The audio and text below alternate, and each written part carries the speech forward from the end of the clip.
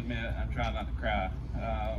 I didn't know this was happening, so it's extremely special to me. You know, like was already said, you know, racing in South Carolina in the South Carolina Dirt Series and winning, you know, those 7 state championships here, and then moving on to actually this car, this scheme, to run my rookie year at Tri-County Speedway, and went on to sit on the pole 10 times and won 11 races that first year.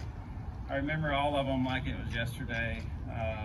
You know, I had a lot of great opportunities racing in the grassroots of NASCAR and everything involved in that.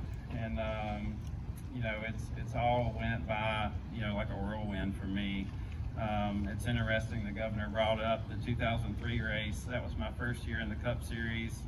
My first year working on a Cup car, and I was on the 77 car running third when Kurt and Ricky started banging doors, you know, with about 3 laps to go. And I was praying that they were going to wreck each other and we were going to win, but we ended up finishing third that day. You know, it's been a great place. Darlington has meant so much to me. Honestly, as a race fan, you know, I was on the couch on Sundays watching the Cup races, hoping that I would be there one day, and now I have 3 Darlington trophies sitting at home that mean an awful lot to me and my family. So just a special place. Can't wait to get back there and to race. And obviously this scheme means the world to me. Grassroots was announced as the thing. What went through your mind, first of all? I figured there'd be a lot of late model schemes. I didn't really picture one of them being mine, but I kind of assumed that ours would look, you know, like Josh's year when he won the national championship and in the weekly racing series. I thought that's what we were going to see when we pulled that cover off. You know, to see my old car was a shock to me. It's all I could do not to cry, but you know, this scheme meant a ton to me. That was my first year full-time late model stock racing. It was a crazy year. We showed up at the first race of the year at Tri-County and sat on the pole and led every lap, and everybody's like, who is this kid? We've never seen him before.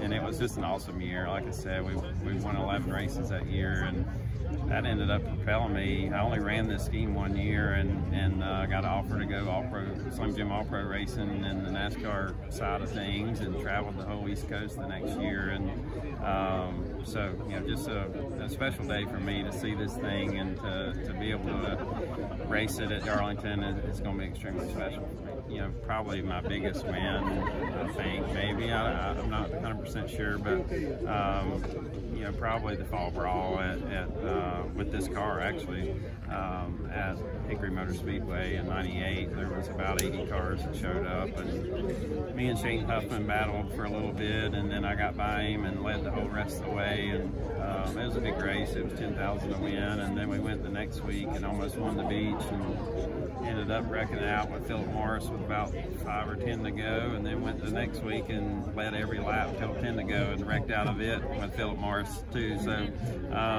you know, this scheme was one of the best cars I ever drove. It was an old car that old school racer Greg Marlowe owned, and we bought it from him, and it was just fast everywhere we took it. Thing on the throwback here with your 54 car back in the day, on the hood of the 4 cars, Greenville Pickens Speedway.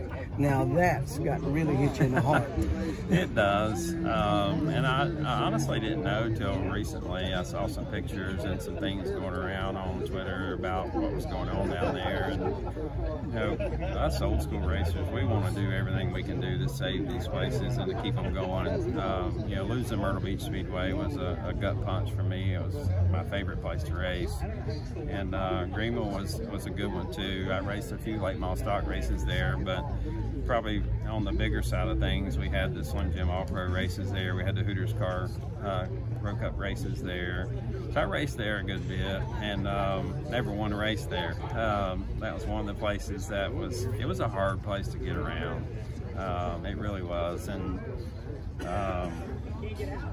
there were some people that were really, really good there, and you would show up and you just knew you didn't have a chance of winning if they were there. But just an awesome place to see those names on that hood of people that come through Greenville Pickens and what it meant to them, and honestly what it ultimately means to our sport is really important. You first mentioned the grassroots thing. What's the first things that came to your mind? Well, I think that it was cool, right? Like, you think back to iconic paint schemes that you raced against and race. You know, I think for me, Throwback is kind of unique. Like, I feel like it's a great opportunity to incorporate your partners and do something fun and special, you know, whether it's for, you know, years we did a number of Dale's paint schemes that were really popular over the years, and even in the late model car we had a couple throwbacks that we did. We did one with Kelly and LW, and we've done a lot of fun things like that. Like, I'm not one to throw back to myself.